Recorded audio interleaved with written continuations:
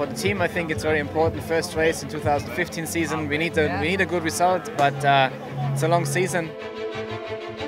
It'll be a tough race for sure, but we are well prepared. I think to start first row, it's a good advantage. For sure, the first stint will be very tricky. We need to come back, and we want to show that we are there for the championship.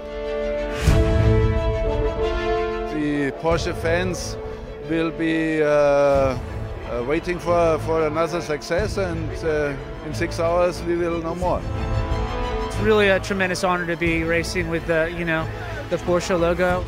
It's really a pretty remarkable experience for me and very humbling. We want to fight for the win and we want to have a close race, and I think we'll get some of that today.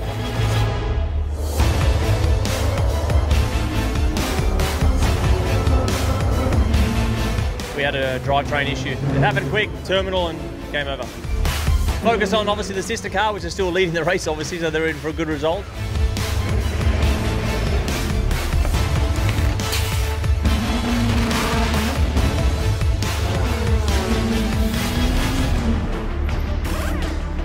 Hours to go and we are in the game. We are currently, I think, P3 or 4. We are still pushing and see what happens. We have a really good fuel strategy, so at the end we will have one step less than the competition, but yeah, we're not sure we're gonna make it on the very top. P2 is still possible, so now we hope for a good result in the end. Great result for us. I finished P2 together with Richard on the 91 car. First race in the WEC on the podium is not bad. So obviously very happy to be on the podium already. That was a tremendous race, and we are very satisfied with second place. We are very lucky.